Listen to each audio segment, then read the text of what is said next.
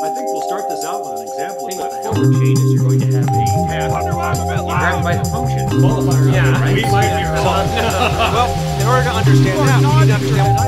So which kind of level do you want? So now I can no longer get to my boogers.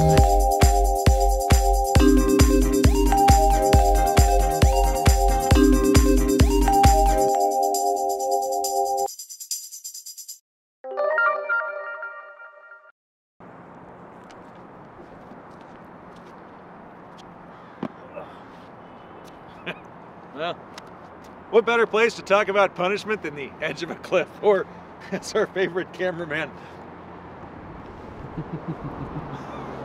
Never mind, I got a little distracted there for a moment. Or as our favorite camera, oh, I'm going to come back to that joke. And it's going to be one of those ones that's only for you old behavior analysts. So I'll just warn you right now, I'm full of complete vinegar this morning. Or afternoon. You figure out where we're at and where the sun position is on my face, and you can figure out what time it is. So anyway, I won't punish you for that, I promise. So we left you off with the last video being about introduction to punishment, so we're going to continue on with a little bit about punishers here. And let's start off with a dog collar, because, oh well, just because the topic comes up a lot, right? So I'm not saying I'm for him, I'm not saying I'm against him.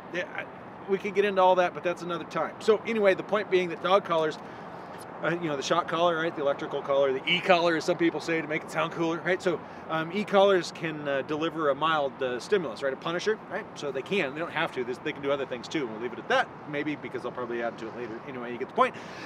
So they can deliver a shock, right? So that serves as a punisher. Well, what you worry about, one of the things you worry about with punishment is that punishment becomes discriminated. You down with SDP? You get my right? So there's that joke.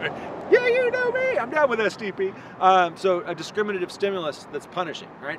So some authors use that term. I really like that term. Use the SDP piece.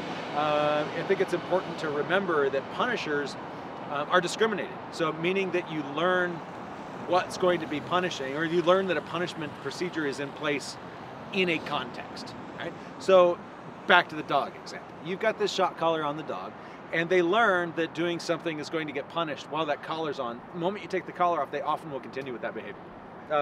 Same thing is present with like a teacher or a parent or something like that. Is what if you're the person delivering the punisher, you become a discriminated stimulus, right? So a discriminative stimulus, sorry, for that punishment procedure, and that's you want to worry about that. So punishment is an effective tool, but it creates a discrimination issue as well. So let's see, what else do we want to talk about with regard to punishment? Oh, recovery from punishment.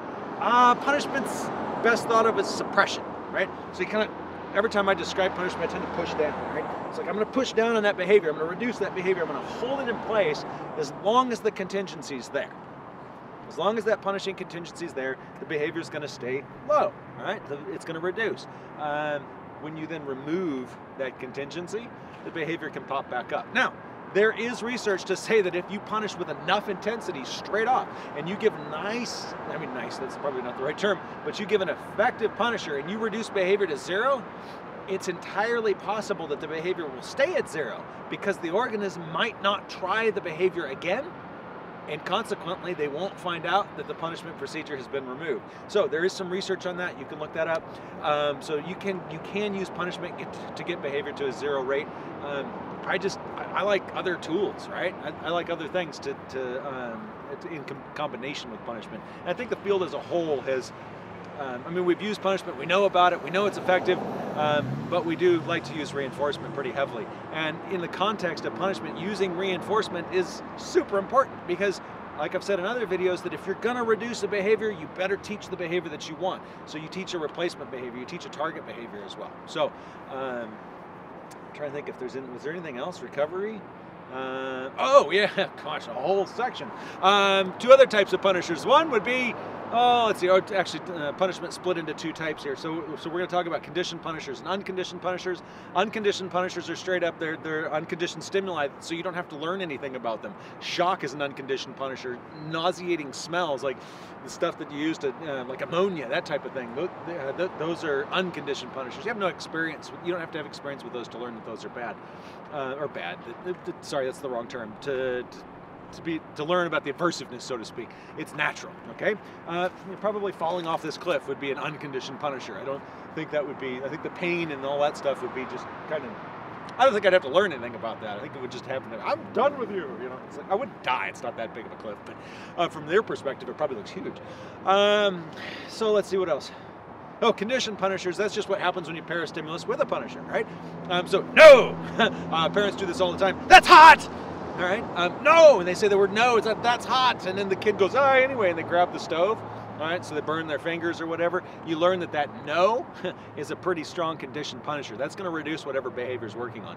No, and then it could be followed by all sorts of punishment, maybe verbal, maybe spankings. You know, I'm not encouraging that. I'm just saying that those are examples, right? So you develop conditioned punishers through experience by pairing neutral stimuli with something else, with a punishing stimulus, right? So conditioned punishers are very useful.